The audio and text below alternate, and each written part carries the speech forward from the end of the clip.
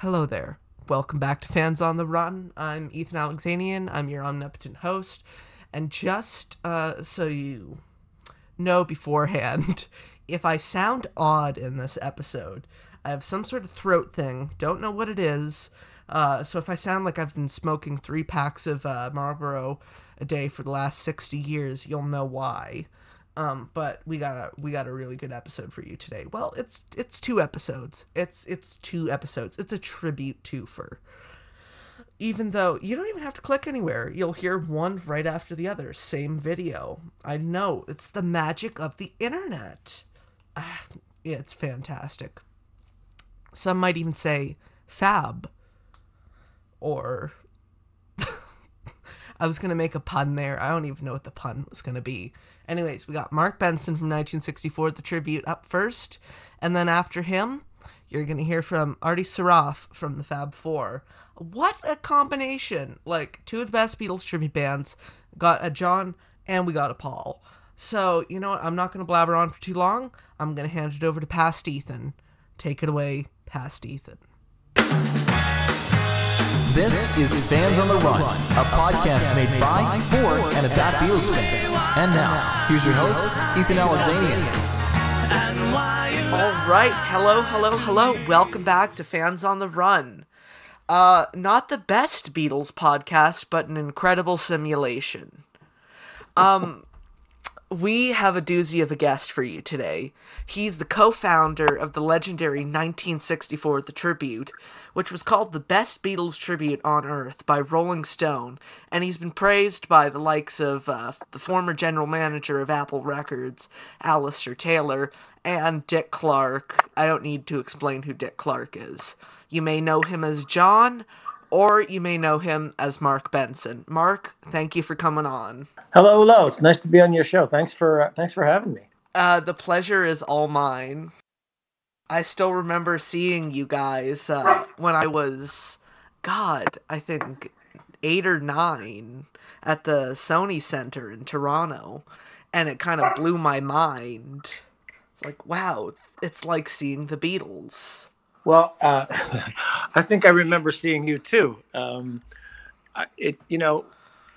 strange thing to all of us is that we never ever intended this to be a full-time endeavor. Mm-hmm. We thought this was going to be, something we would do locally, maybe once or twice every 2 months or so, because we figured it was going to be a baby boomer, oldies party or a class reunion kind of thing, So we weren't looking at it as, because there really wasn't any tribute industry. There were Broadway shows about the Beatles, but there was Beatlemania, right? But no one was performing an all Beatles sound-alike, look-alike type show in nightclubs or theaters or any of that kind of stuff. It just wasn't being done yet. And especially a Beatles tribute with the same kind of format that you do, because for the folks at home who might not know too much about 1964.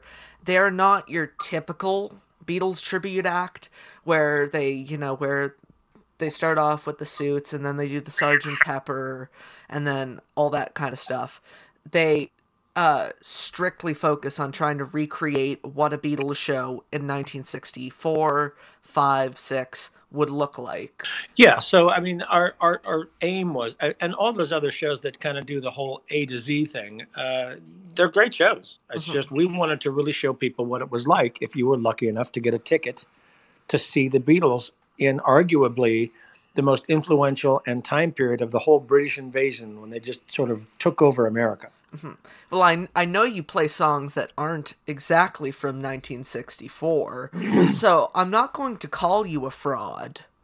But no, the Beatles toured from 64 to 63 to 66. Yeah, and that's where we choose our music from. Now we do songs that they didn't do live because technically it's, unless your promoter and your audience is willing to only get a 30-minute show. Yeah.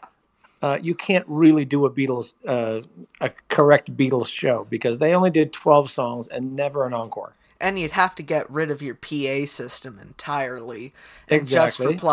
just rely on those Vox amps. That's right.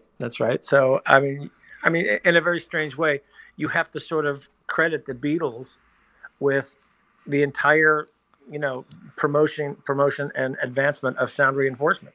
Mm-hmm. Because up to that point, no one was filling stadiums except sporting events. Mm-hmm. Well, So suddenly Shea you had to hear Stadium was the first time. exactly. Yeah. So I don't even have to elaborate. it's just they had these little tiny horns on the telephone poles around the stadium to announce who was on second base, and nobody cared. You could see the game, and that's all they had to sing through 30,000 screaming girls. And that's why you hear all the stories of the people who were there. It's like you couldn't hear a damn thing. Well, and even better than that, when Ron Howard did the touring, the 8 days a week touring years video of the Beatles, he had some input from Ringo and Paul when they were looking at the footage and remembering what it was like to be touring. And you always kind of think in retrospect, oh, the Beatles, they were the biggest thing in pop music and blah, blah, blah, blah, blah. But you don't realize that the industry live performance industry really hadn't caught up yet. Mm-hmm. So here's Ringo, and he, I mean, just imagine this. These are the best guys, man. These are the pop heroes. And he's saying, I couldn't hear the amplifiers. I couldn't hear the singing. We'd start the song, and the only drum they could hear was the snare drum because it cut through the screaming. If I played the tom-toms at all, they'd turn around and look at me like I quit playing.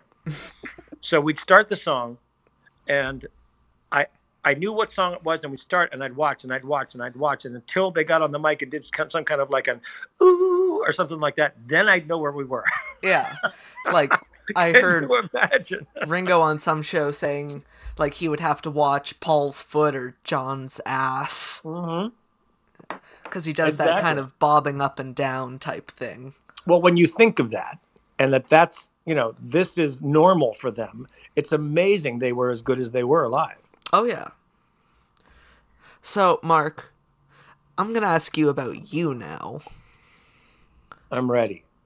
When did you first discover the Beatles? I actually saw them on Ed Sullivan when I was 11. And it was kind of a funny story because Sunday night was the Ed Sullivan show. And I only could ever watch half of it because I was supposed to be in bed by 8:30. Sunday night was a school night. So the Beatles were on, and I got to hear the first song, but then I had to go to bed.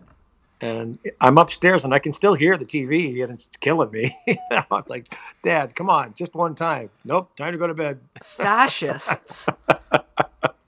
So I've seen it many, many times since. But it was just... and, the thing that really struck so many young people was these guys didn't go to college. They're dressed in suits, and they're playing on arguably the most popular television show in the world, and all these girls are screaming. It looks like a pretty good job. So, I think it really sort of, up to that point, music has never been the promising choice for a career. But once people saw that, it suddenly put it in the column of, that's doable. Look, these guys are doing it. Exactly. I'm going to kind of speed through the normal questions I ask for normal guests, because I have some specific questions. Well, I have questions specifically for you. I'm not normal? Is this what we're talking about? You're normal. You're special. You're a very special guest to me. Good save. Don't take that in anything but the highest form. All right. What was the first Beatles album you owned?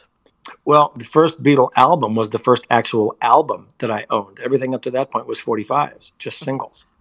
So Meet the Beatles was the first LP I ever owned, ever.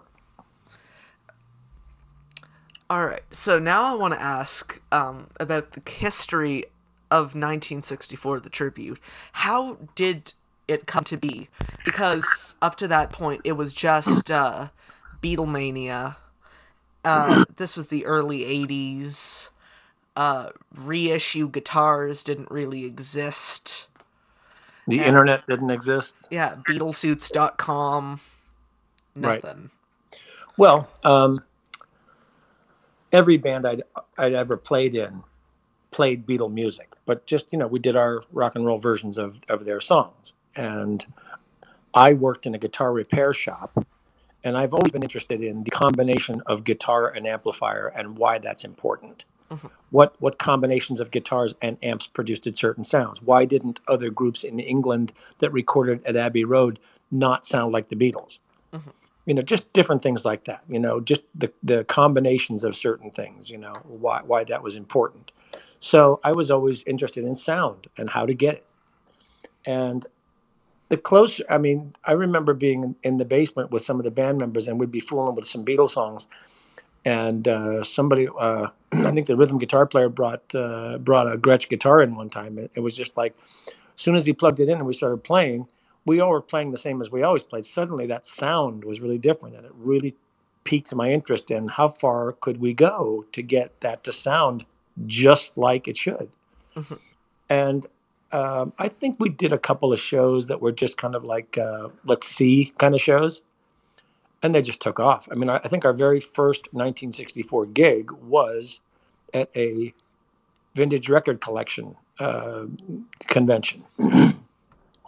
So lots of people were there looking for old English stuff and vintage records and stuff. And they had a stage that several acts would perform. And there were people singing Frank Sinatra songs and Beatles songs and 60s tunes and lots of stuff. Zeppelin bands and lots of stuff. But it really went over big, and it really kind of like made it seem doable. But again, we weren't thinking this is going to be a permanent thing. How many record shows are there?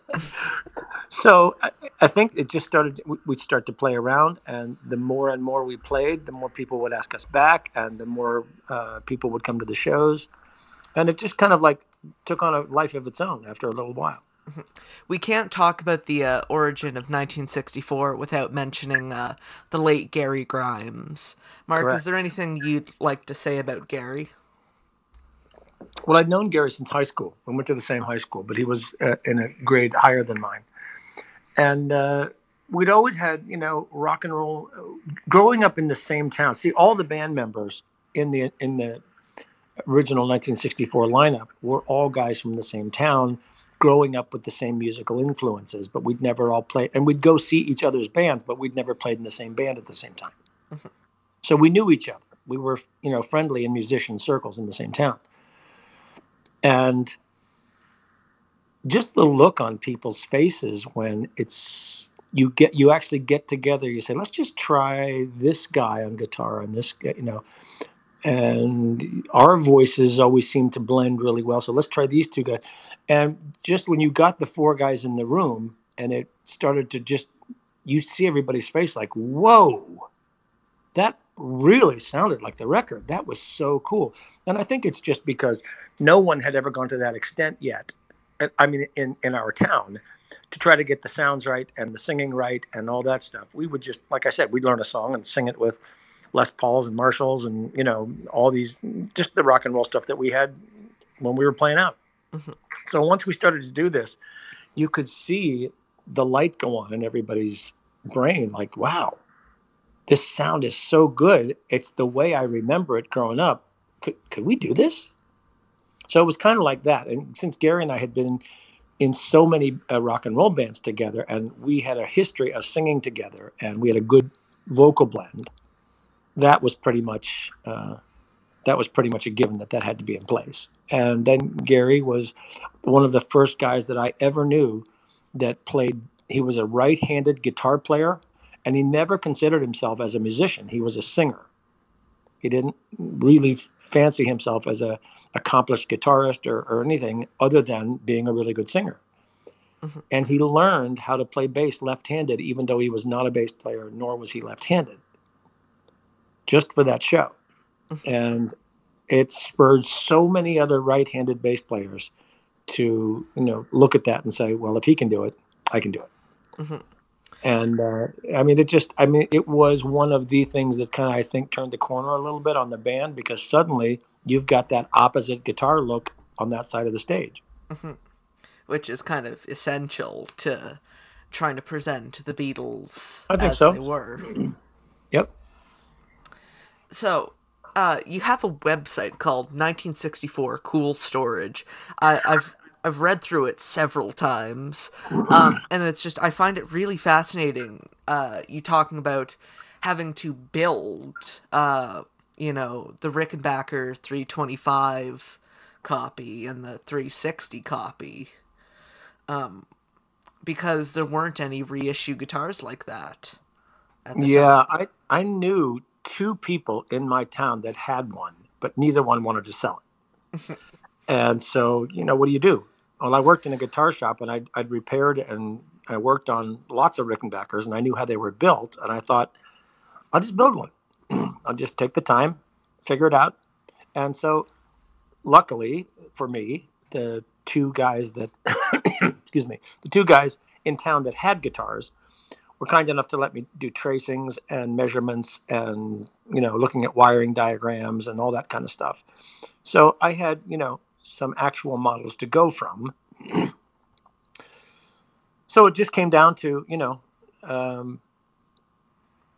you're right. There were no reissues. There was no eBay. There was no internet. So you only had your local want ads paper, or like the back of some of these trade magazines like Melody Maker or Rolling Stone or some of these things, just to look to see if anybody was selling anything. Mm-hmm. And then, there was never a way to transmit pictures. So you'd have to call someone and you'd have to, depend on them to know what kind of guitar they had and be sure it was the right thing. And that was very kind of iffy. So I just decided, I can make this. And so I made this too. And I've used them ever since we started. So I may be the only John Lennon impersonator that's never actually played a Rickenbacker.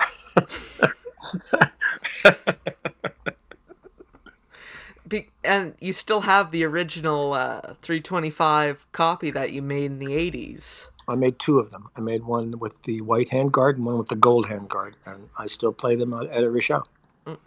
How did you get around on the white guard one, the weird vibrato system? One of the things that I always found interesting about John Lennon's early guitars is that they all had vibratos, and he never, ever used them. Yeah. I mean, he replaced the original Kaufman vibrato on his first Rickenbacker, the one from the late 50s, yeah, with another vibrato, a Bigsby, and still never used it. I mean, I guess that's not really too hard to... I mean, you could have just replaced it with a trapeze bridge or tailpiece, just so that you had something. But it may have been that Bigsby's were American and they were really cool. Mm-hmm. So maybe that was part of it. Some kind of Americana is on your guitar now. I don't know. Yeah, well, because really all the great American guitars of the time had Bigsby's and all those types of vibratos. Yeah, it's just strange that you can't go to any track and notice, okay, there you finally used it. There it is. There's no track anywhere. Yeah, I mean George used he used it at least absolutely. A little bit. Yep. Mm-hmm. But John never did. Well, one thing that really helped us in that particular vein was using heavy gauge flat wound strings, like the Beatles used, because at that time period that was kind of like the going string. And none of them were really, tech guys or whatever. And I think if you broke a string, you just grabbed one from another string pack, whether it was the same brand or not, and just do it on your guitar and carried on. Mm-hmm. So the heavier gauge tends to stay in tune a little bit better. Of course, I'm not playing solos. I'm playing rhythm. So I'm not doing a whole lot of bending that would make the guitar go out of tune. Mm-hmm. I mean, you're playing pretty hard at it. Oh, yeah. We're hitting them. There's no question. We're hitting it. It's, if the guitar was a human, I think there'd have to be a domestic violence report filed. Well, that's how a lot of people just de-stress themselves, is to go really play guitar hard and loud. Which is funny, seeing those old clips of John playing and thinking, that guitar is worth like $3.5 million now. Not at the time. It was only later. Now. Yeah, of course. Yeah. No question. And they weren't even that cheap back then. No, Rickenbackers were relatively expensive guitars back then. So were Vox amplifiers. You brought up Vox amplifiers, and I read this interesting thing that you, for a while, were building Vox amps, and you got a cease and desist letter from Vox because you were making them too well. We ran into the same thing everybody ran into. Once the airlines started to revise their size and weights for being able to travel on planes. So what we had done was we had made lightweight cabinets and lightweight amplifiers and lightweight speakers to get under the restrictions so that we could still fly to certain shows. So you either had to do that or decide we're never flying, we're just driving to all of our shows. Yeah. And we decided to make the effort to, the amplifiers looked the same as other amplifiers, as the Vox amplifiers, and we had the Vox logo on it. And we didn't. The guy that made them ended up getting a cease and desist because once he made them for us, he started to make them for other people. And he had the Vox logo on it because it looked right, but we weren't like, he didn't have a company selling them in mass or anything like that. But still, they said, you got to stop making them. Yeah. But they worked really well because they were half power with one speaker they were 15 watts instead of 30. One speaker instead of 2, and 1/4-inch plywood instead of 3/4, but they were made to look like 3/4 on the outside, so it would look right. And you could literally pick one of these up with one hand and put it on your shoulder. Clever, clever, clever. Well, we tried, and then they did it again, so we just, it was like, okay, we're done with that. Now, there's a bit of a family connection between 1964 and myself, and I've heard stories of you guys on tour, just going around the country and stopping in these little pawn shops and buying up old guitars. Are there any that stick out to you? Well, of course. Every time we came up to Canada, we used the Alexanians for the sound reinforcement and lighting, and we developed such a great relationship, close friendships and great relationship with them, great company, and when we'd be in a town for more than one day, which is unusual, we'd also let's hit music stores, let's go to pawn shops, let's see what's around, let's see what's going on. So it was just a fun thing. Of course, we were always looking for Beatles related equipment, and back then you could actually find a lot of stuff. There was no eBay where everybody's become a guitar expert and they're selling everything all over the world to people, and so it was not as difficult to find things locally as it is now.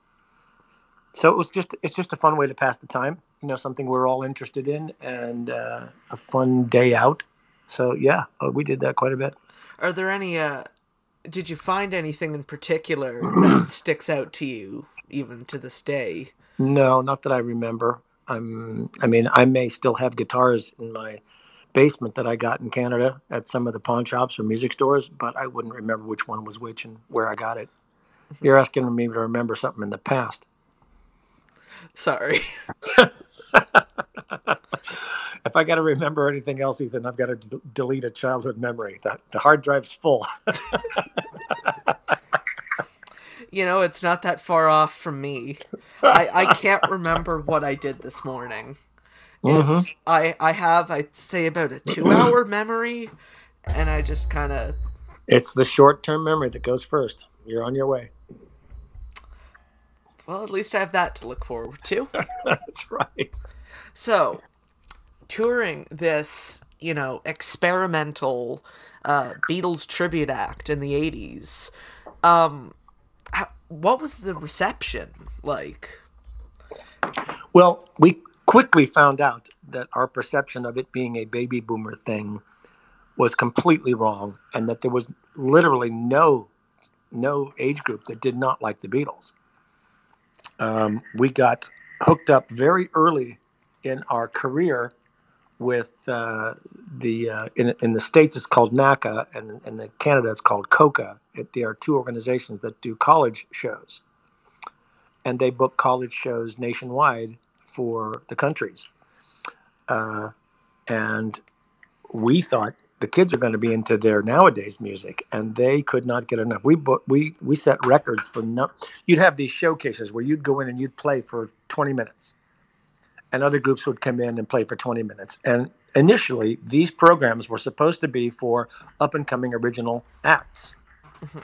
And we were the first non-original act to be allowed into both of those organizations. And we set records of numbers of shows booked at, they'd have something for the northeastern part of Canada. And it included a couple of provinces and a whole bunch of colleges. And they'd all get together and we'd do a showcase, and they'd try to group by you, give you 12 or 15 shows in that area to get your price down. And we booked so many shows from these things. We were the perfect parents' weekend band, But it surprised us that the kids were that into it.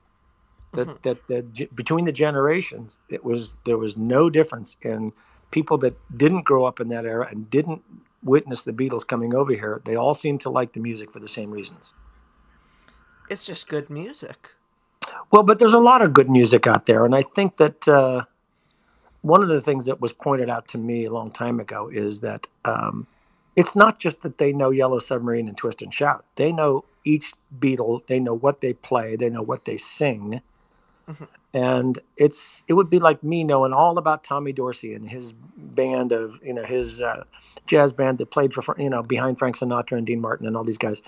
And knowing everybody in the band and knowing all about them. And, somebody far enough out of my time period to be that interested in all the little minutia of, details and trivia and all that kind of stuff. But you look on the internet right now, there are young people posting all kinds of clips of Hard Day's Night and Help. And it never seems to kind of quite get out of fashion until the next generation starts to once again start to become enthralled with this phenomenon called the Beatles.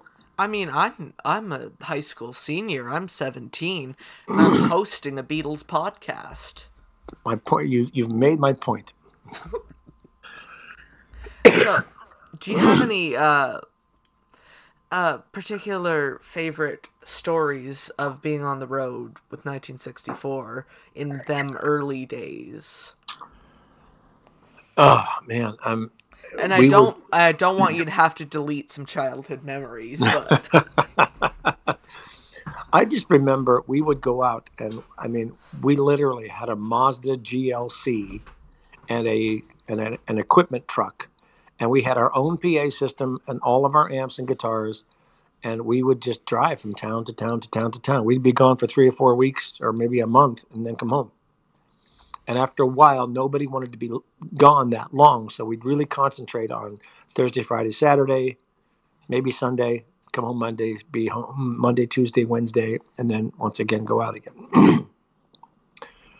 And I think the thing I remember the most is just the appreciation and kind of like the surprise that I had that everywhere you look, you're seeing 2 or 3 generations of a family sitting together and everyone singing all the same words.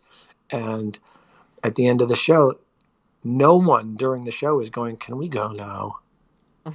Nobody's kind of like left out of the enjoyment. And at the end of the show, they leave happy. So I think, you always have these memories of, I remember one particular time there was a blizzard coming back from Canada and they closed the Peace Bridge, and we had to drive along the northeastern coast of Canada and come back in through upstate New York. But they closed the interstate. They closed the tollway. And we were driving, I said, in this Mazda, and about every 45 minutes, we'd have to stop because the snow was so deep that it was like getting thrown up under, and we'd pull up the car would just stop, and we'd pull up the hood, and there was snow all in with the engine because it was running up from underneath with the wheels. But we made it to the next gig. That's Canada. And, we'd been up all night, drove all along, and made it to the next gig with no sleep and got on stage and performed. But it was, those kind of things that, it's like you never tend to forget that kind of stuff. Yeah. Well, I think that is a pretty accurate representation of Canada in the winter. So. Yeah, but you guys are all used to it. And you guys are all really good. Your snow removal systems are incredible. And it's just, it's no big deal.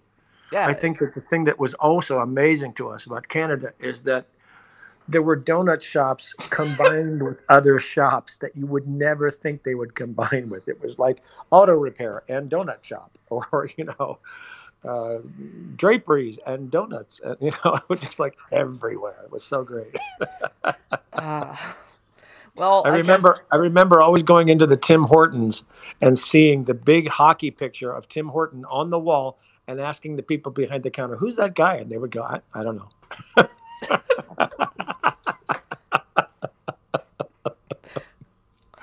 Yeah. You can't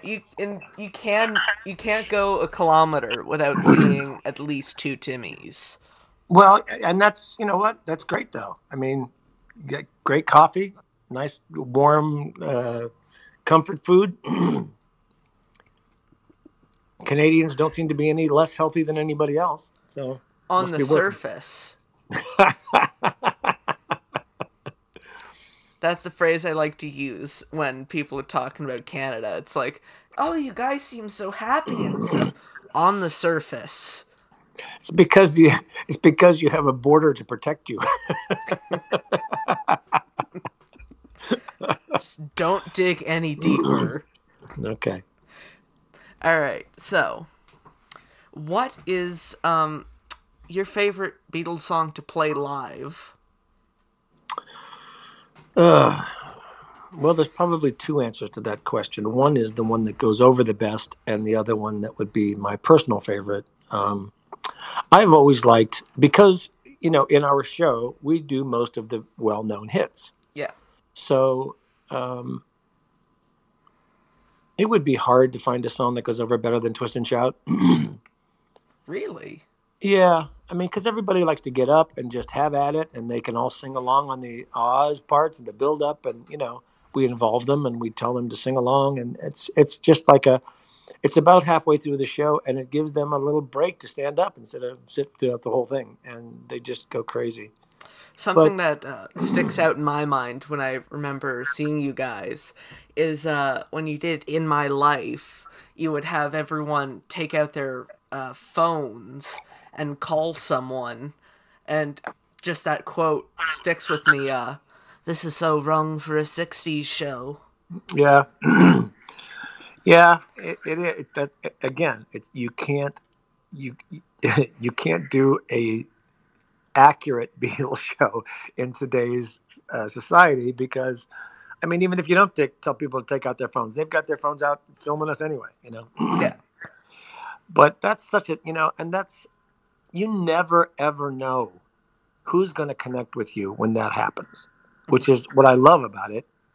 People are, I just say, call someone who's really important to you, and, we'll make it much bigger than this place. And it's so great to just let people connect with someone. Mm-hmm. It might be someone that isn't that they're leaving a message to, but when they get this message, it's just this wonderful, I love you kind of message. And the fact that, it's not even the song that's important. It's the thing that's important is you took the time to reach out to somebody and let them know you were thinking of them. Mm-hmm. And that's a huge thing. That's just, I don't know. It seems like it's just not done enough these days. No, I think it's perfect.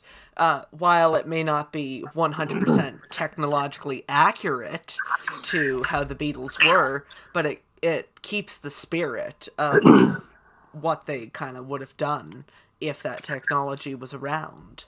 Well, and to that end, I mean, occasionally we do meet and greets after these shows, and typically when parents bring children, they're a little bit timid when they come to the line to say hello and everything. They're usually hiding behind mom's legs or whatever. That was me. And I don't know, about a year ago, there was a 6-year-old little girl named Ashley that came through the line, and she was just on fire. She was just bouncing all over the place, jumping up and down before she got to the table where we were, and smiling and making googly faces and all this stuff. And, definitely not shy. And she comes up, and I said, "You look really happy." And she goes, "I am." I said, "Why are you so happy?" And she looks at me and she says, "Because of love." Oh. And I thought that wouldn't have made as big an impact on me if an adult said that. But the fact that this 6-year-old girl, who's just totally unedited, unscripted, and she just blasted out like that, it just really hit me that I was supposed to be reminded of that. Now, I've always known, people always say, "Why do you think the Beatles have lasted so long?" And my answer has always been, it's love. It's in almost every one of their songs. It's in most of their song titles. It's just, their most famous songs are "Imagine We're, all one, all you need is love, all my lovin', she loves you," you can go on and on and on and on and on. Mm-hmm. So it's inspired me to go back through our entire song list and all the things we say and look for those 4 letters, L-O-V, whether it's love, lover, lovely, loving, whatever the word is. And over 120 times in one night, you sing or hear us sing that word. The word love. In some form in the song, yes. And if I told an audience, "I'm going to get you all to sing I love you," they'd be like, "Yeah, right." And then we do 8 days a week, and when we break, everybody in that place goes, "I love you." And it's because they know it. It's because it's a Beatles song. It's popular. It's fun. And there is a vibration to that word. There is a significance to that. And hearing it and saying it and singing it over and over and over in a pop song tends to have an effect on people that when they leave, they're really happy. Mm-hmm. And I think I was reminded by that little girl that that's no small part of it. How does it feel knowing that you and 1964 The Tribute are some of the major factors of like the Beatles, or let me rephrase that. You're carrying on the Beatles' legacy. How does that make you feel knowing that for so many people, I lost my train of thought there. Take your time. Yeah. See, I told you, it's the immediate members that go first. Yeah. See, I've said this on many episodes. Fans on the Run is the podcast where the host has no idea what the fuck he's doing. Okay. Let me try that again. How does it feel knowing that you are carrying on the Beatles' legacy? I think the way I look at that is look at the number of groups that are doing that. And it reflects to me how much there is a need for people to hear positive things like this. Mm-hmm. Positive messages in rock and roll, great music, great songwriting. I mean, there's almost no Beatles song you can't just, as soon as you start to hear it, you start singing along. Mm-hmm. Even if you don't consider yourself a big, I know all the trivia, I'm a huge fan, I have all the records, I have the movies, blah, blah, blah. You just know it from hearing it for so long. And as I said, it's interesting to me that generations that didn't grow up with it like it for the same reasons. And it seems to be in a particular segment of society, like 18-year-olds to 23-year-olds don't like the Beatles. There's no age group or even section of age group that blanketly doesn't like the Beatles. I mean, there are people, of course, but I mean... Yeah. People are allowed to be wrong. I'm happy to belong to something that is as positively motivating as this, and that sends such a nice message, and that makes people feel good and promotes families getting together and doing things. I get emails from girls and guys that say, this is the one thing I do every year with my dad. I buy the tickets and I take him. And it's like, that's tremendous. Mm-hmm. It must make you feel just great knowing that you are kind of keeping the Beatles' music alive, in a sense. Well, I think it's nice. I think I'm not necessarily keeping the music alive, but I'm providing a fun live performance to go see, as opposed to staying at home and watching Hard Day's Night again or listening to your records at home.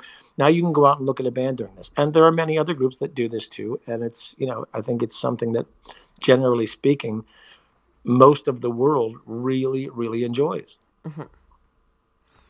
I should mention that when this is uploaded, it'll be kind of a part one of a two-parter interview episode where I'm also interviewing Ardy from the Fab Four. Ardy's worked with us on several occasions. Great singer, bass player, another guy that learned how to play left-handed bass, who is a righty. Great talent. I think I have him scheduled for next week. I'm 85% sure it will happen. You didn't answer my question from earlier. What is your personal favorite Beatles song to play? Okay. Short-term memory loss. Don't mean to throw you under the bus. I think one of my favorite sort of B-sides is Yes, It Is.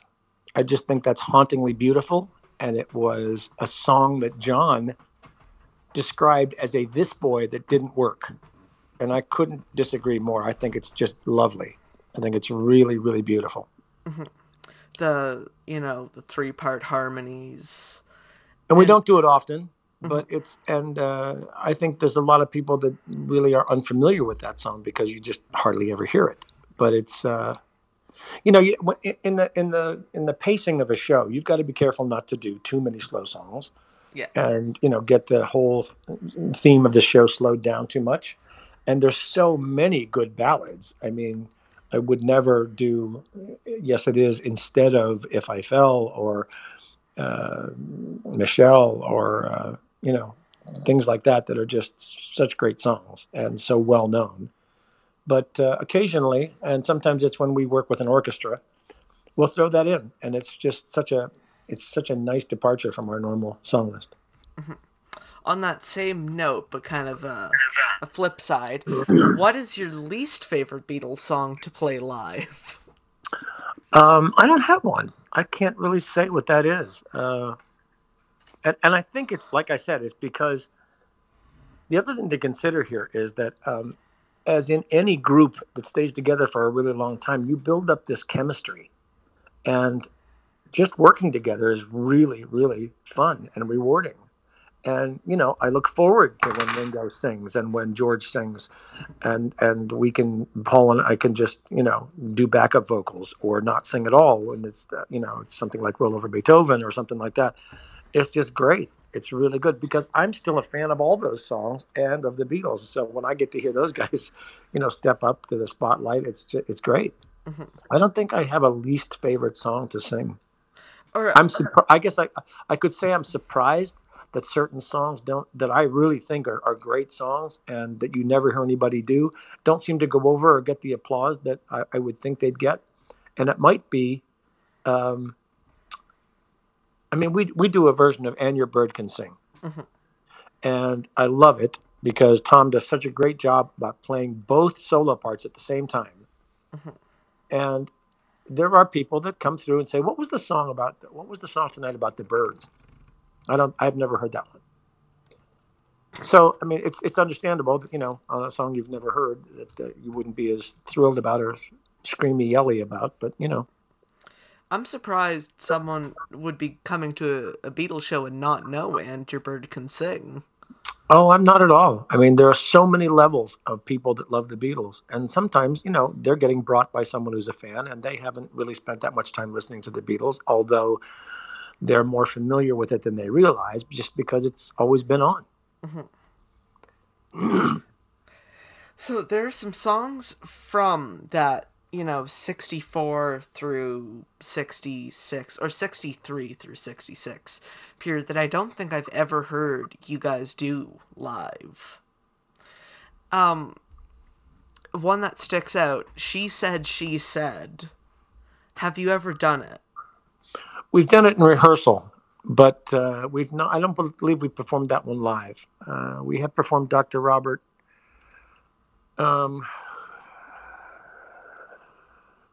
Think for Yourself. Other sort of Rubber Soul Revolver records that are a little less well known, I guess you could say. But yeah, that's one we haven't performed live. You're right. I was gonna say, will we ever see 1964 do Tomorrow Never Knows? Maybe tomorrow.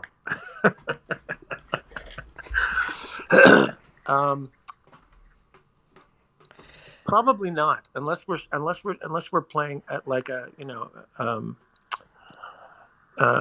a marijuana convention or something like that. Maybe that could be something that the crowd, we could do like a 20-minute version,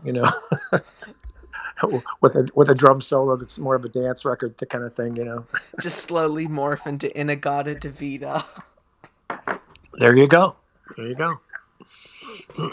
So, apart from, let's remove the 1964 context for a second. What is your favorite Beatles song, period? Not one that you'd like to play live or like to hear the crowd go wild for. What's your favorite Beatles song? You know what? I can't pick one, because just when I start to think about, is there one above all the rest? I think my... you can pick more than one. Well, I mean, I do have a couple of B-sides that I really like. But I mean, as soon as you start talking about it, you realize, yeah, but that's a good song too. And oh man, I love that one too. And, it just goes on and on and on.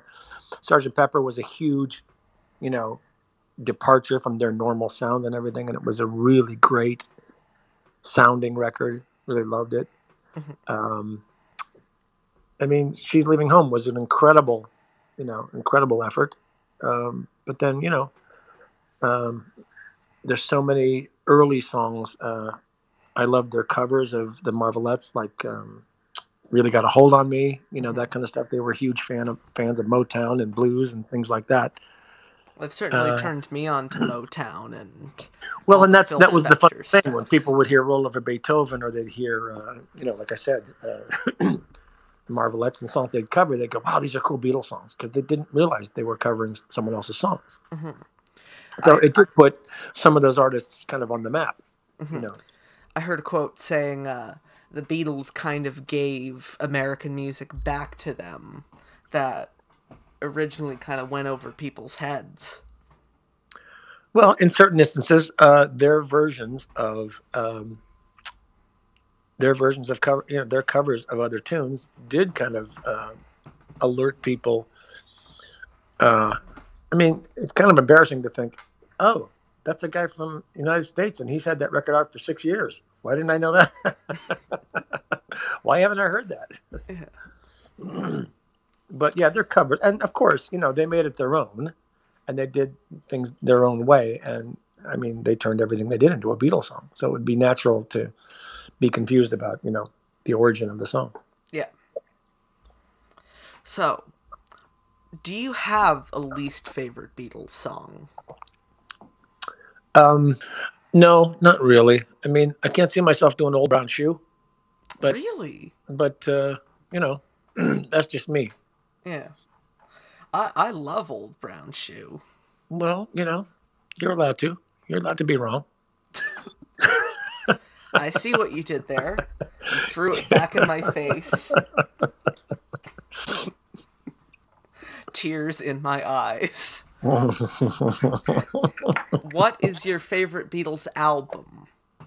Can't do it. I can't really. There's just too many good ones. I mean, put anyone on, and for as long as the album spins, you're just like, God, this is good. This is so top well. And three? This is the thing. Most groups have on any given record, one or two recognizable songs. Mm-hmm. And the rest are just album cuts. Most groups had at least a central figure and a backing group, or maybe a duo and a backing group. Mm-hmm. And the Beatles just surpassed all of that by being four naturally charismatic guys, all of whom could hold the spotlight, all of whom could play and sing. I mean, when you think of, this is why, you say John, Paul, George, and Ringo, everybody knows who you're talking about. Do you know any of the names of the guys in the Herman's Hermits or Dave Clark Five? I do know the Dave Clark Five, but that's just because I'm me. But you see what I mean. Yeah. You know Dave Clark, obviously. You know Peter Noon, but are any of the other guys ever really featured on anything? Or, this was arguably one of the questions, the biggest questions when they first started out. People would always say, well, who's your leader? Who's the singer? Mm-hmm. And they were like, well, we all sing. And it was just like, what? There's no like front person, no, central figure.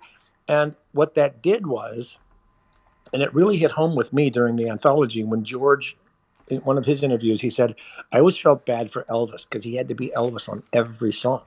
Yeah.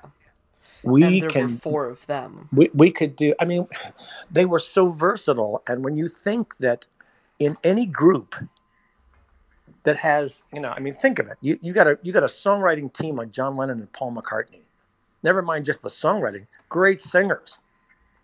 That the drummer in that band has a #1 hit. Who has that? For the most part, how many groups can you name the drummer? It's like even the Stones, arguably the Beatles' kind of or biggest contemporary. You can only really name Mick and Keith, and maybe and like Brian you said, Jones. Yeah, fans know all the stuff, but generally speaking, Mick and Keith are the ones that are out front the most. Correct. Yeah. So that there is more of a sort of a, there's a focal point, and then the rest of the guys could be interchanged. And to some degree, not a lot, but Ronnie Wood came out. He's not an original Stone. They've lost Bill Wyman, and they carry on. And they don't seem to have lost any traction or, any fans or anything like that. So, like I said, to some degree, it's the Mick and Keith show. Yeah. Like, I saw the Stones last year, and even though they're not really the same Stones as they were, it still felt like the Stones because of Mick and Keith. And yet they are, because that's the focal point of the band, and they still got Charlie. Yeah, still got Charlie Watts. And, you can go on about the how good is Ringo, how good is Charlie, are they great drummers, and blah, blah, blah. It doesn't matter if they're a great drummer. That chemistry is what sells the Stones. When the Who lost Keith Moon, they lost a huge part of their sound. Mm-hmm. And not until, in my opinion, not until they got Ringo's son, Zach, who, I don't know if you know the history, but Zach was able to spend more time with Keith growing up than his dad because his dad was always gone. Yeah. And he kind of learned a lot from, and he bought the same kit. He plays, he holds the sticks the same. He does every lick the same, and they sound like the Who again. Mm-hmm. And it's just, I saw them not long ago, and I was fully expecting old guys to kind of sort of maybe sound good. They were incredible. Mm-hmm. They were just unbelievable. The only thing I'd have to take away points from is they haven't been able to recreate the sound of John Entwistle, though. I don't know of anybody that could. Yeah, he's Thunderfingers, for God's sakes. Indeed, he is, and just it's such an unorthodox approach to the bass guitar that works so well in that band. He was. Even McCartney's bass lines are really great bass lines, and especially once you got into Sgt. Pepper, he was playing these melodic bass lines that were as influential as the lead vocal. Mm-hmm. Little Help from My Friends is a perfect example of that. But Entwistle was playing bass and lead at the same time, yeah. And it didn't get in the way of anybody. It was great. No. I heard a thing that said The Who, they all sound like they're just playing one instrument, and that instrument is just loud. Well, that's true. I mean, but that's why we love The Who. How the hell did we get talking about The Who? Well, there's a relationship there. Yeah. You talk about this is a story. I'm not sure if you're aware of this, but I was listening to, and you can cut this out if you want to. I was listening to NPR the other day, and there was a mathematician on there who's talking about this book that he wrote about how integrally involved biochemistry and high math is. And they were saying things like, this blew my mind because I'd never heard this before. Mm-hmm. Initially, when we just had X-rays, they're just one flat picture. It's just a one-dimensional picture.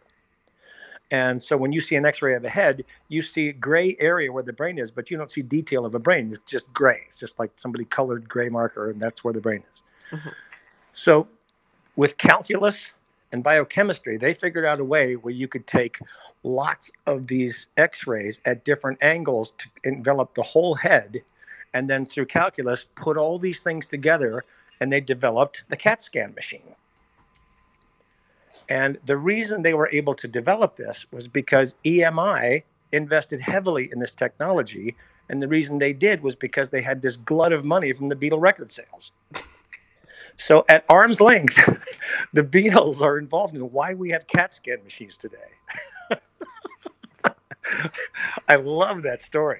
I'll have to add that to the list of why the Beatles are the most influential group of all time. Unbelievable. Did the Dave Clark 5 give us CAT scans? No.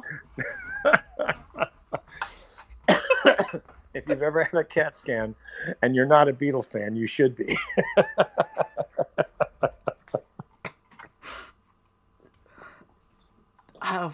Well, EMI did have a lot of money. Oh, God. Anyway. It's the Beatle ripple effect, It just crosses all industries. Yeah, the 6 degrees of separation. Well, what's funny, too, is that I'll remember shows when we first started where we were doing outdoor shows at happy hour outside in a parking lot, and there would be all these guys in business suits standing out the front with a drink in their hand, and then these bikers would show up with all their vests and colors on and all this kind of stuff, and they'd come walking in the crowd, and we'd hit the first chord for Hard Day's Night, and the business guys would look at the bikers, and they'd look at the businessmen, and they'd both go, Hard Day's Night, yeah! All the walls came down, and everybody was just a Beatle fan. It was so cool that it's just this kind of common... Right, exactly. It's kind of common denominator, Yeah. Because everyone loves the Beatles. It's like one of the very few things in this world that I think we can all agree on. Right. Yeah. The Beatles are awesome. Anyways, Mark, thank you so much for coming on this ragtag little podcast. Thanks so much for having me. I appreciate you reaching out to me and asking me to do it.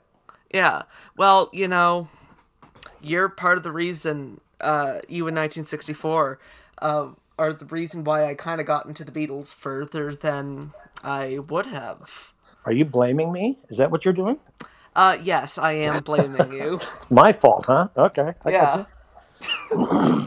You're welcome. I kid because I love. But anyways, I'm very gracious for your time today. Where can people find you after all of this quarantine stuff is done? That is a great question. I don't think anyone knows or has any real understanding of when the kind of gatherings that are involved in music shows are going to open up. Mm-hmm. There's a lot of people that say this is all bunk, and there's a lot of people that say, no, it's not over. And with all the places that are starting to open up now and trying to maintain some kind of guidelines, group gatherings are definitely not on the list yet. Mm-hmm. Well, I'll do even better. In the meantime, while you can't see 1964 live, go on to Spotify and stream their albums. Bootleg Volume 1, 9 Hours in November, and then there's another one just called 1964. Stream the hell out of them. We have a new record for sale. It's called Something Newer. Really? And it's on our website, Oh. and we've got a bunch of T-shirts. You just reminded me of something that I wanted to ask. Okay, so a couple years ago, I've been following guys on Facebook. How did you acquire the copyright to Swan and Toily? A friend of mine who does trademark work and is a Beatle fan mentioned to me that you should get online and see if some of those early labels that the Beatles were using before Capitol finally signed them are available, or if they're gone by the wayside. There was Swan, Tolly, and VJ were some of the ones. So I looked them all up, and VJ was and still is at arm's length part of Parlophone Records. So that was not available. But Swan and Tolly had been out of business since '67. Because once they pretty much got put on the map from the Beatles singles, and once they got signed to Capitol, it was pretty much over. Yeah. So they were available, and I decided I would purchase them. And we've released a couple of 45s. We don't have any in stock right now because the run ended. But we had 45s with the same exact songs. She Loves You and I'll Get You on Swan, and the Tolly record was Twist and Shout and There's a Place? Yes, Twist and Shout and There's a Place. Good for you. Let me know if you guys are doing a second run, because I would love to snag me a copy or two. All right, I will. That's not out of the question. We may do that. I know a guy that's good at pressing vinyl, so we may end up doing some of that. Because I think that's just awesome that you got the copyright for the labels. Well, I mean, it was just sitting there. You might as well use it, right? Yeah. I mean, when in Rome. Well, I appreciate it. I'm glad for the friendship that I've had with your family for quite some time now. And at your convenience, please say hello to anybody that would want to hear from me, if there's anybody left. I will. And thanks so much. This has been a great great time for me. The pleasure is all mine. Thanks for having me. And talk soon, okay? All right. Everyone else out there, ta-ta for now. Fans on the Run is produced by Ethan Alexanian. Additional voiceovers by Richard Phillip. This has been a Showtown production. Aw, wasn't that cool? I good episode, you know? I say that as the most unbiased person. You know, I'm my own biggest critic and my own biggest fan. But yeah, Mark Benson, 1964, The Tribute, go check him out. Even though it's a pandemic and no one's playing live anywhere. Go check them out. Go play their albums on Spotify. Do that. But coming up now, we have Ardy Sarraf from the Fab Four, the other best Beatles tribute in the world. And I'm going to hand it over to slightly more recent Ethan, hence the awful-sounding voice, because of the aforementioned smoker's voice affliction that I woke up with. Anyways, enough about me. Let's hand it over to myself. This is Fans on the Run, a podcast made by, for, and about Beatles fans. And now, here's your host, Ethan Alexanian. Alright, welcome back to Fans on the Run, even though you haven't left. Again, part 2, we got a good guest for you. I don't skimp on this stuff. Alright, he is the Emmy Award-winning co-founder of the Fab Four, which was named the best Beatles show in the world by the Los Angeles Times, as opposed to this podcast, which was named the worst Beatles podcast in the world by myself. You may know him as Paul, or you may know him as Ardy Sarraf. Ardy, thanks for coming on. Hey, no worries, man. Good to be with you, Ethan. Alright, so I think I'm just going to jump into it. Ardy, when did you first discover the Beatles? Well, I discovered the Beatles, believe it or not, right when John Lennon was murdered in 1980. I had started listening to Everly Brothers and Elvis, all my mom's old records, actual old records, vinyls. And my sister made a John Lennon tribute album, like a photo album, like a memorial album. I'm like, why did everybody love this guy? Who was he? And to tell you the truth, I thought it was George. I mean, I saw their faces as a kid, and I didn't know who was who. I just thought it was the guy that I thought it looked like my uncle, who was George, because I have an uncle that looks like George. So I thought, I guess it's that guy. But lo and behold, it was John, and that was kind of my discovery. And the Red and Blue albums were next, and I started reading the lyrics, because back then they had the lyrics on the sleeve of the records, and it just got me, just like it did 20 years, 30 years before that, I was going to ask you, what was your first Beatles album, but you just kind of said it. The Red and Blue. The Red and Blue, yeah. Apart from the Red and Blue, what was the first proper Beatles album that you ever listened to? It was actually, it was the VJ introducing the Beatles. Okay.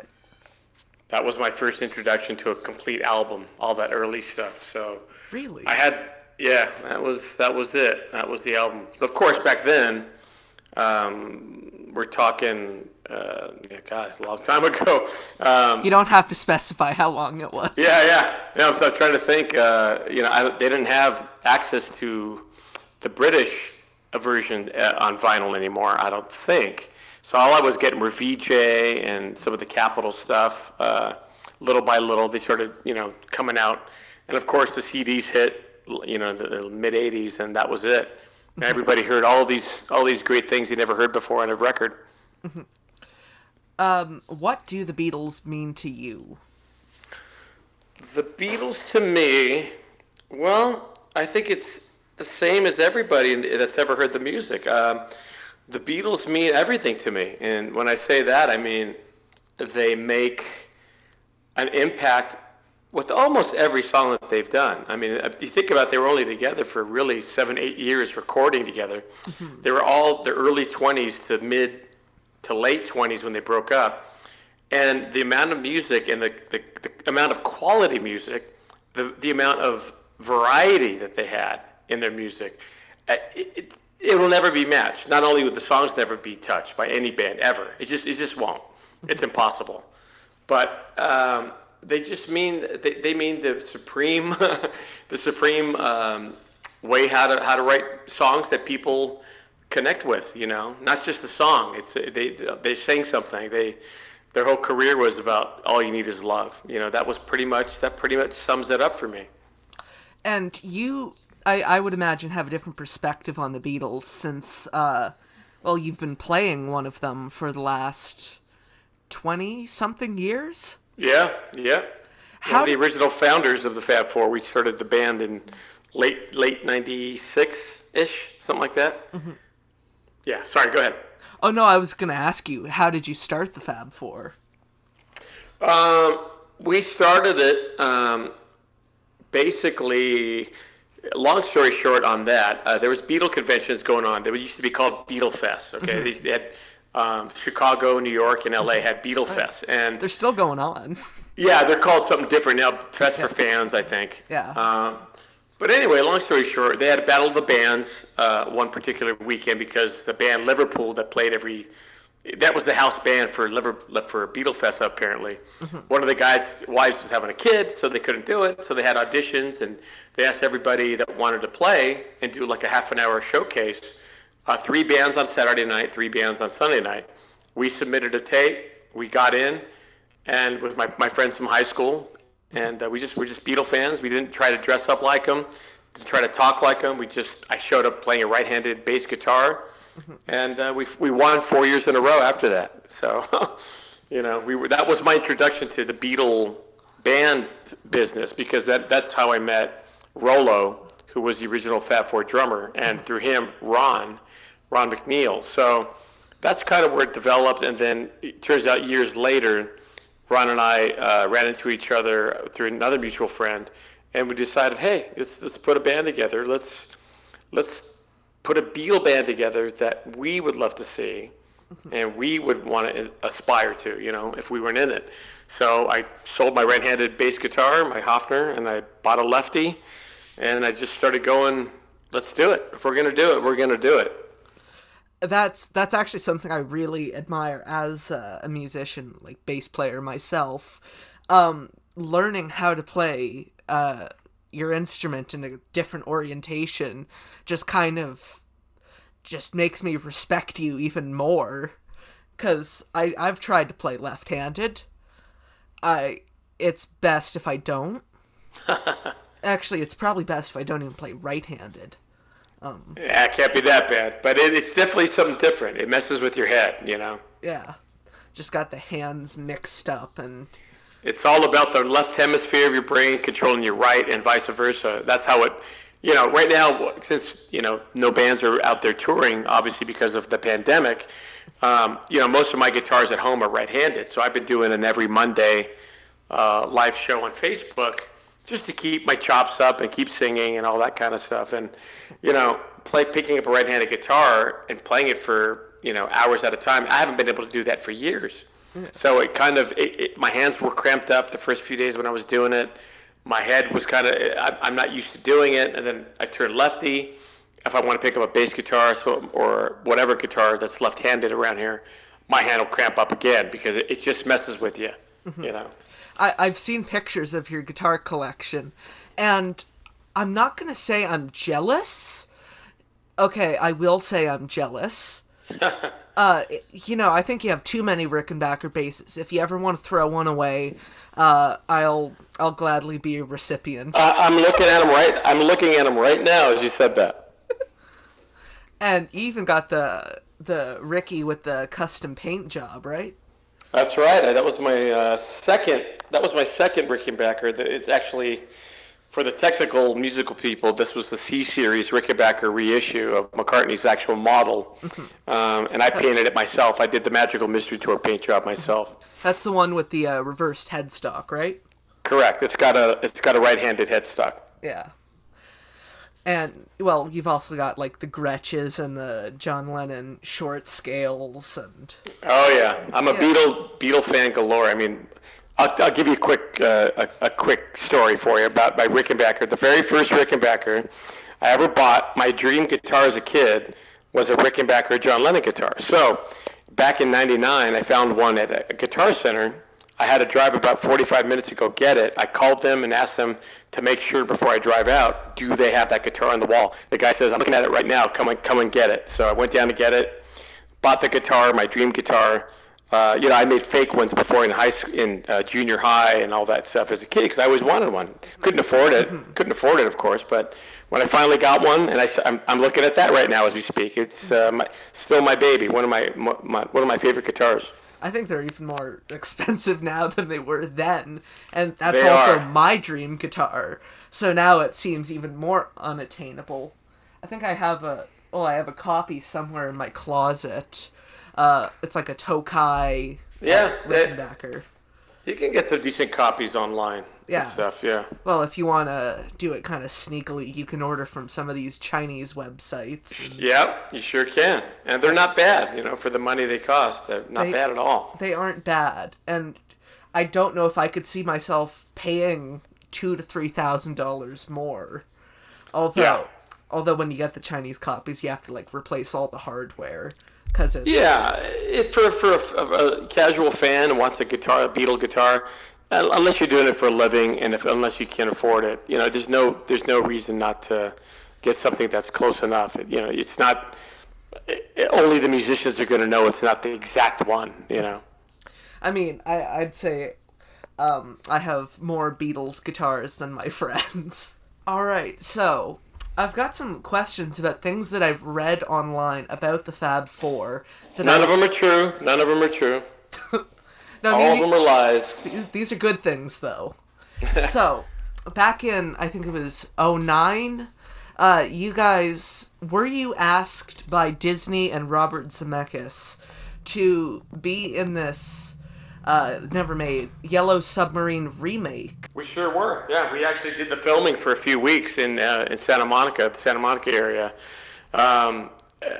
It's a shame that never sought, you know, any finish. It never got finished because the funding was pulled by Disney. Yeah. for reasons that we understand, because I guess a couple of his movies before that, Mars Needs Moms really tanked, and that was a big flop for Disney. And I think at that point they go, well, you know what? Even though it's Beatles, I mean, you think that would be gold, right? Oh yeah. And it looked amazing. We did all the filming for the most part. It was pretty much all in the can. Really? And oh yeah, we did all the motion capture stuff and all the songs that we were doing, and it turned out to be just too much for Disney, unfortunately. How did it feel actually playing one of the Beatles in a Beatles-sanctioned project? Like, for all intents and purposes, I mean, you weren't the voice, but you were Paul McCartney. Yeah, it was cool. It was very cool, and we had some good people that we met doing that. We got to meet Danny Harrison and Olivia, George's widow. They came out for a day and hung out all day during the filming. All sorts of cool stuff. We were talking to Danny about his dad's, Fender psychedelic Rocky guitar, and he was looking at ours that we had there and saying, "Oh no, this color's a little off. This one's close," but it was really cool. We had a great time. Of course, getting directed by Robert Zemeckis was a thrill too. Yeah. He's a great guy. I mean, so that was cool. It was very cool. Speaking of motion capture, isn't it also true that you guys were responsible for the motion capture stuff for the Beatles Rock Band game? We sure were. About 95% of it. Apparently there was like one song or two songs. It's not us. But when it's the group stuff, that's all us doing all that stuff. I remember that vividly. We did that in New York for a few days. That was pretty cool. But when we saw it for the first time, when the game came out, it was just weird. It was bizarre. Again, because for all intents and purposes, your movements were Paul McCartney. That's right. People don't understand that that's what it is. People think, oh, they had the Beatle characters, somehow they pulled it from Beatle footage, and that's Paul's movements. It's like, nope, that's not Paul. That's me. I think that's just a testament to the accuracy of the Fab Four. Yeah, I think, we've definitely, that's the one thing about us, Ethan, and, I'll have to give kudos and a nice plug to Mark Benson too, because Mark in '64, along with Gary Grimes, the original partner in the original Paul. Gary Grimes. Yeah, he was such a sweet guy, and he used to just a couple quick stories. He used to send me Christmas cards every year, and I barely knew him, but he was a sweet guy. I actually did a show with them years and years ago in San Diego. I helped do a fill-in for him. I don't know if Mark told you that, but I did. He did mention that. Yeah, so those are great guys. And Mark, he was a trailblazer of sorts. After Beatlemania, the Broadway show, I guess '64 kind of got together, and they did a lot of groundwork for all of us that are following them. So a lot of kudos to Mark, and even the new guys that they have. We know, Mac Ruffing used to play with Ron, our John Lennon guy. Those guys used to play together in a band years ago, in Beatle band. Yeah. So it's funny how things, everybody knows everybody. Yeah. I mean, it seems that the world of Beatles tribute bands is smaller than one might think. It sure is. I'll let you in on a little observation I had. A while ago, I was thinking about Beatles tributes, and I was in my head kind of imagining what my ultimate Beatles tribute, if I could have my pick from any of the bands. I thought you and Gavin Pring, and I was thinking, that guy who's with the bootleg Beatles is pretty good. And then, like a year or two ago, he joined the band. Yeah, he sure did, yeah. Which I got a kick out of that. Well, for years and years, that's all we saw on YouTube. Any of our YouTube videos or any of the videos that the bootleg Beatles had out, it was always, hey, if Adam only joined the Fab Four, hey, you guys should get Adam from the bootleg Beatles. That's all we saw online all the time. And then boom, it happened, and people were like freaking out. I was probably one of those people. Yeah. I mean, Alan's a great guy. He fits in great with us. Right now, because of the whole issue, he had to go back home for this particular thing with his family. But as soon as things get going again, he's going to come back out and continue doing shows with us. But he had to go back home and take care of his family, which is in England. So right now he's a little bit. We're all on hiatus, obviously, but Yeah. he had to. He didn't really have too much of a choice to get back home and take care of everything. I want to ask you another Fab Four question. So, Oh no, not the Fab Four. oh, I know those guys. Ugh. Let's talk Rickenbackers and Hoffners. Oh yeah. Oh, trust me. So, 2007, you guys were approached by, was it Eric Idle or Neil Innes? Eric Idle. It was all Eric Idle. To kind of stop being the Beatles for a while and kind of do a Ruddles tribute. Yep. What was that like, being kind of directed by Eric Idle? Well, I mean, obviously he's a comedic genius. He really is, and it's really jaw-dropping and awe-inspiring to see somebody like that work and come up with stuff. Because he wrote a script, and basically, if people are listening, the Ruddles were, a mockumentary of the Beatles, and so he wanted to have an anniversary of sorts, which came out in '78. So he was planning on this in 2008, and we were doing a few shows in LA and New York, and he just wanted to have fun with it. I don't think he wanted it to be anything huge. He just wanted to pay some homage to what he and Neil Innes and all the other guys did, and for the Beatle fans too. We had a lot of our Fab Four fans going to those shows here in LA. Some of them going to New York to see the show in New York. We had a blast. It was a lot of fun. I would have loved to have seen the show, although I was 6 when Oh wow! I did it. Wow, that's crazy. I know I'm too young to do this. Well, you never. It's never too late to get caught up, though, is it? So, I asked this question to Mark too. As part of the aforementioned Fab Four, you guys are in a way carrying on the Beatles' legacy. How does that sit with you? That to a lot of people when they go see your shows, you're an extension of the Beatles to them, and they look at you the same way they would look at Paul, and carrying on the music. Yeah, it's interesting because it's not our music. Obviously, that's the weird part. I consider myself, and all of us in the fresh, especially Ron and I, we love the Beatles more than anything. The Beatles are the Bible to us. They're everything, like we were talking about earlier. So I'm biased in my love and support of everything they stood for. For some people that saw the Beatles and they see us, there's a cool nostalgic twist to it that I enjoy listening to. I like hearing their stories. Like, oh, we couldn't hear them. Obviously, there were 50,000 people screaming, but you guys sounded great. I'm assuming they sounded just as good as you guys did. All that kind of stuff. Certain people, sometimes people could take things a little too far. You have to know when to say when, and when we're off stage, we're not the Beatles anymore. We're ourselves. We don't talk in the accents. Once the boots come off and all that other stuff, we're off stage. We're ourselves. So people just have to know that that's how we approach it. We're going to give you a 2-hour show and give our all, detail, down to, like I said, the boots, all the makeup, the guitars, the accents, everything we do, and everything's live, being performed by the four of us on stage, and it's always been that way. So we take a lot of pride in that, and I think our reputation is because of that. The devil's in the details. So kind of like what Mark and those guys do. Obviously, they have a little different angle. They only do the early stuff, which is great. But to me, it's about what about the rest of the song? What about the rest of the great songs that the Beatles had?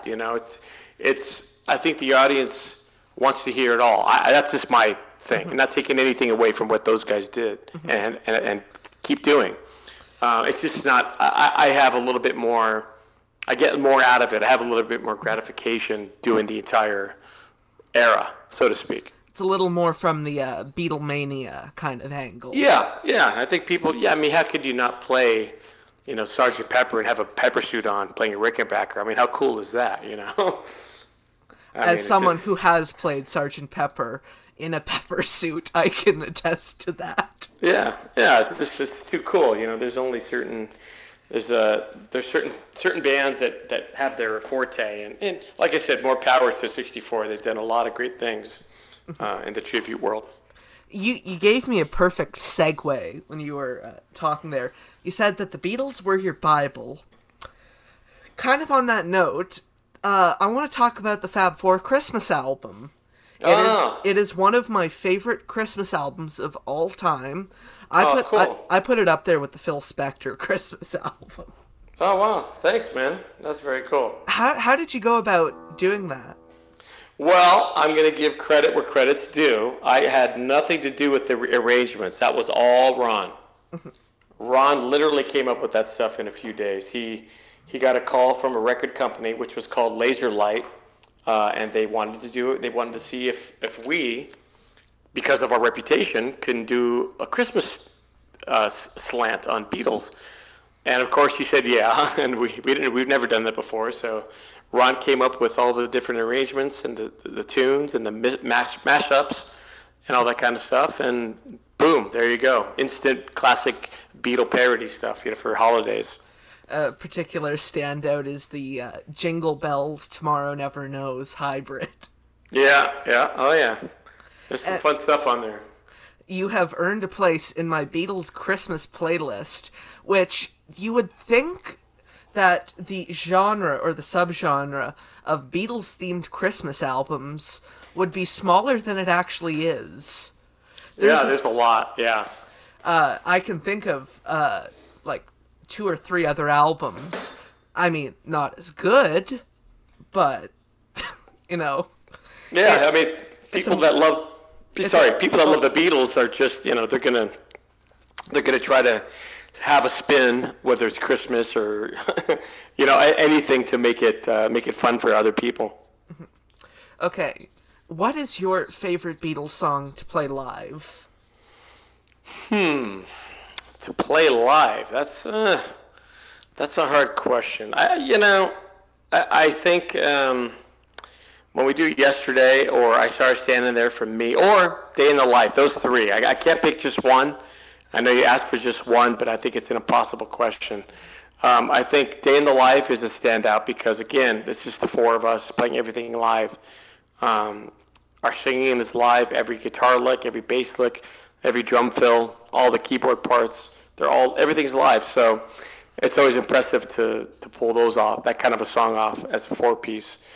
I Started Standing There just to get the crowd going. It's a rocking song. It's a fun one to sing and play. Oh yeah. There's a lot. There's a lot, but I think those end Yesterday because of the huge song that it is a great moment too. Now, on the other hand, do you have a least favorite song to play live? That's tough. That's a harder question because everything we play is a Beatles song. So for me, I love them all. It doesn't necessarily have to be a bad song. It's just something where it's like you find it hard to play the bass line and sing at the same time, or it's just Lovely Rita would be that song. That song would be Lovely Rita for me. Really? Oh, that's a tough song. Play left-handed and play all the licks, all the bass runs, and sing. Mm-hmm. Yeah, and we did that whole album actually a couple years ago for the anniversary on World's Greatest Tribute Bands on Access TV, and we did it entirely live in front of an audience in Hollywood, and we pulled it off pretty well actually. There's some good YouTube clips of that. I have seen those YouTube clips. They are very good. Yeah. Not from a playing live perspective, but what's your favorite Beatles song in general when it comes to listening to them? If somebody told me that and I absolutely had to pick one, absolutely. You don't have to just pick one. No. I could pick one though. Actually, over the years, I've kind of gravitated to All You Need Is Love for a lot of different reasons. Not only do I love the lyrics and the melody, but it kind of encapsulates what the Beatles were all about for me. Just love. Yeah. It was the first, live broadcast, satellite broadcast, and that song and the Beatles were chosen for England to represent them, and that was what a perfect song for that time, especially. I mean, I think they wrote it especially for the TV broadcast because they wanted to write a song that would appeal to everyone in the world. Yeah. And I think they did a damn fucking good job. Oh yeah. How you could not write a better made for TV song, you know? Yeah. And especially it was in the middle of the summer of love. So Yeah. everything was a little more, let's say, lysergic. Yeah. And the stars had aligned, you know, the stars aligned for them on that particular time. Do you have a least favorite Beatles song? Not really. I kind of enjoy all of them, even like Revolution Number 9. I can enjoy it, and for what John and Yoko were trying to do. You know, it's so wacky. But Has the Fab Four ever tried to play Revolution 9 live? no. I don't think we ever would or could. That's just too crazy. That one's too crazy to do. Are there any other songs that you just won't do with the Fab Four? Like, have you done Wild Honey Pie? I haven't done that one, no. And that's a weird one, too. We would do it. We've done Happiness is a Warm Gun. We've done a lot of that stuff off the White Albums. But, we know most of it. We know most of almost every album, except for the White Album. That's pretty much the harder one. And Magical Mystery Tour is also one that we haven't really done every song on. We haven't done quite a few songs. What's your personal favorite Beatles album? Ooh, another hard question. You can pick more than one. Yeah, I'm going to have to say Pepper, Rubber Soul, and Abbey Road. Revolver's in there, too. How about those four? That's good, because I was going to get upset if you didn't mention Revolver. No, you kind of have to mention Revolver, yeah. It's scientifically proven to be the best Beatles album. Yeah, I heard about that. I don't doubt it. I don't doubt it at all. Great songs on there. Yeah, a study conducted by me. Where I interviewed myself. And do you have a least favorite Beatles album? Least favorite would probably have to be... God, that's hard. Maybe Beatles 65. Maybe the Beatles for Sale. I mean, I love a lot of those songs, though. But there's so many cover songs still. They were still doing a lot of cover songs. So I'd probably lean towards that one, or maybe the second album in America. A lot more. I love the covers that they did, all the R&B stuff, and Smokey Robinson. I love all the covers they did, but I like the stuff that they wrote in particular. Obviously, much more. Now it comes to my favorite part of the show, where I get to plug stuff for people. So, the Fab Four, you can't go out right now because of the pandemic, but isn't it true you are going to be doing something special within the next couple weeks? Yes, I can't elaborate too much with it yet, but when we do announce it, you can find out about it if you're interested. Anyone listening, if you're interested, at thefab4.com or on Facebook or on our Instagram Fab Four Band page. It's going to be some really cool stuff. We've been rehearsing 2 days a week for the last couple weeks, and let's just say there's some anniversary influences in there for Beatle albums.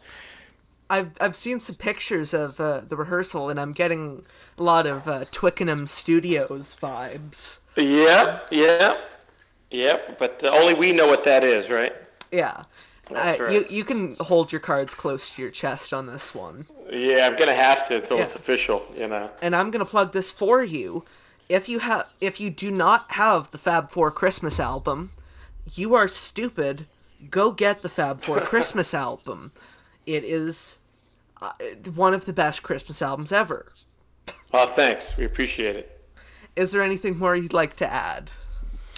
No, I think that's pretty much it, Ethan. The main thing is always, like I said earlier, the Fab Four. We're committed to doing a 2-hour show the best we can to represent the Beatles' music and their personas, and give an audience paying their hard-earned money the best Beatles show they'll ever see.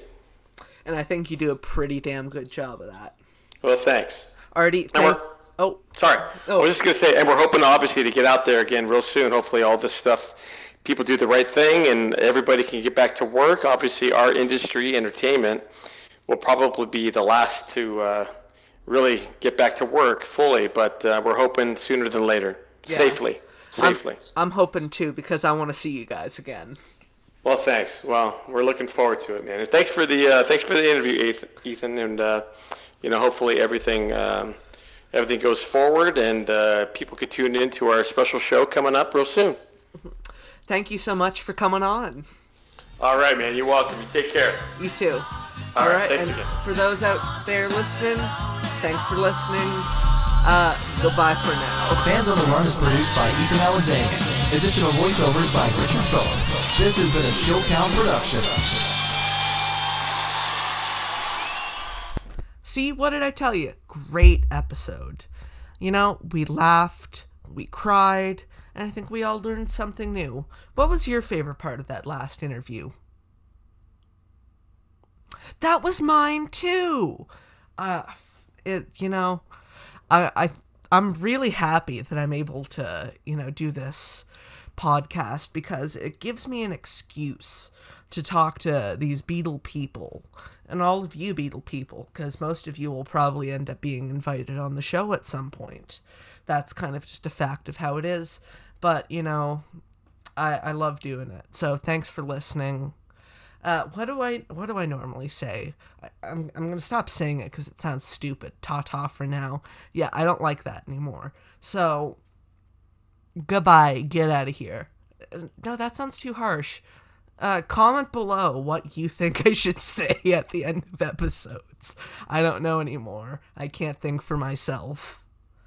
Think for yourself, 'cause I won't be there for you. Get it? It's the Beatles. Oh, God, it's late. All right, thanks for listening. Listening.